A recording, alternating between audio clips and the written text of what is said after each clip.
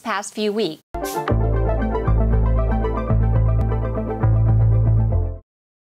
Welcome back to Cityscape. Art lovers had much to marvel during this past few weeks. Among them, the Manila'Bang Show, which opened to the public recently and is filled with diverse contemporary works from both local and international artists. Watch this. Contrary to what people thought would be challenging times for the art scene, artists persisted and turned challenges into opportunities. And Galerie Roberto's Manila'Bang is a proud testament to some of the most valuable contemporary works in and outside of the country. So we do have more than 170 contemporary artists from various parts of the world. Of course, most of them are from the Philippines, although there are a lot of artists in the international exhibition called Interconnections. The Manila'Bang Art Fest International 2021, a highly collaborative art event by seasoned curators, opened and ran from December 8 to 12 at Festival Mall Alabang, boasting of a 2,000 square meter space filled with diverse contemporary artworks by local and international artists.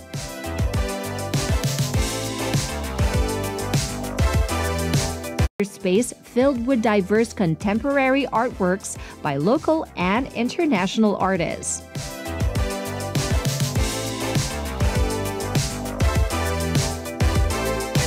The spectacle is centered on the animate Proof of Life, an excerpt from Linda Pastan's 2011 traveling light that explores ephemerality, a tribute to growth, aging, and mortality.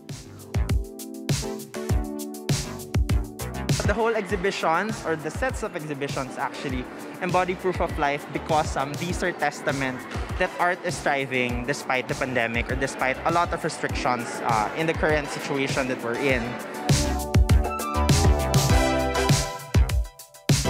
One of the most striking exhibitions deep in Manila'Bang's wide hallways is Marge Organo's When Sand and Fire Collide. She plays with diffuse light, evoking the visceral fear of fragile life, and suggests a wide hallways is Marge Organo's When Sand and Fire Collide.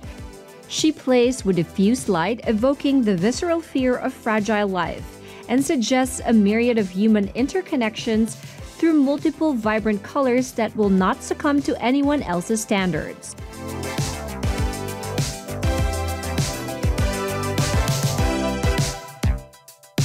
Color. If you notice my work, there's always a burst of colors. Like, I don't follow convention when it comes to colors.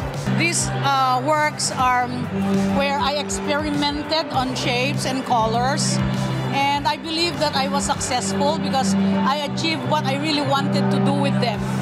And since it's brilliant, like I like brilliant things also, and elegant, it emits something that makes you feel happy about it. Made from an imported type of glass used for chandeliers and optical lenses, Organa shares that creating her sculptures was labor-intensive. The glass required grinding and polishing to a very smooth finish before the layers can be sandwiched and laminated together. Thus, every color added meant she had to repeat the same tedious steps.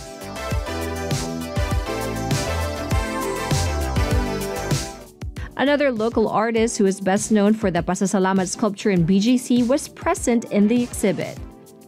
Ferdinand Cacño is famous for his intricately detailed sculptures that take inspiration from his home base, Malabon, a place that was then full of mangroves and bustling with fisherfolk. His other works also reflect his life as a lively swing dancer through his youthful college years where he felt the most fascination in the discipline of ballet. I grew up in Malabon, surrounded by mangroves ng Malabonan eh. So yan yung aking playground yan nung panahon ng bata pa ako. Then as I grew older, lalo na nung college, I used to dance. Marami ako mga friends noon na mga ballet dancers. Kaya nahilig din ako na manood ng mga ballet, mga ano, and then nakita ko yung discipline nila. So sabi ko, pagtanda ko, I want to capture it na para bagang ito yung mga dancing partners ko. Cagna said the pandemic reduced his time for creating pieces to just thrice a week, which, combined with the rise in prices for his raw materials, created backlog in his creation process. However, he never lost sight of his passion for mirroring reality with his art. He powered through. The results are his trademark 360-degree sculptures that aim to let people know that artwork can be also animated and appreciated at various angles.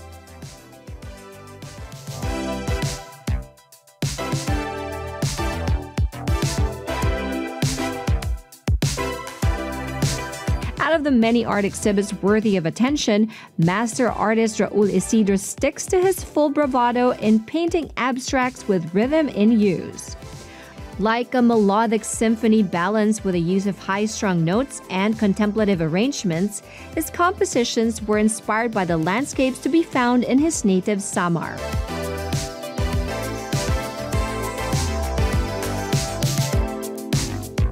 I've been working with this subject matter for the past 56 years. I started in 1965 when I graduated. My work is like an abstraction of nature. Itong gawa ko are mostly paintings of nature, about the sky, about the landscape. All that you can see, hindi alam ng iba. There's so much beauty in it that you can develop an abstract painting.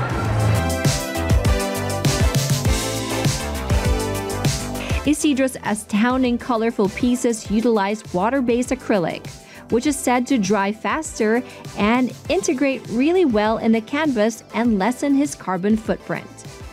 For the past 2 years, he's also faced the same struggles in the mundanity, but continued to work every day in order to fan the fire of his art and develop it amid the slow life.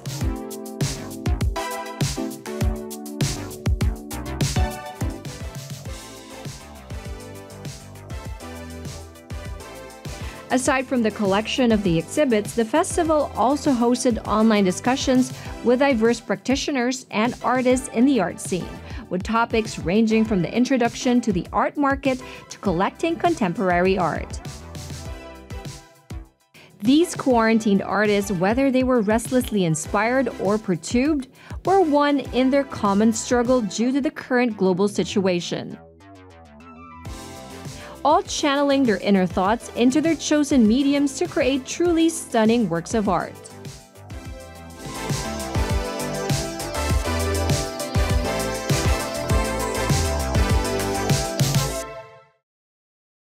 Finally, we're revisiting some iconic pieces from a popular Italian furniture brand's 55-year history.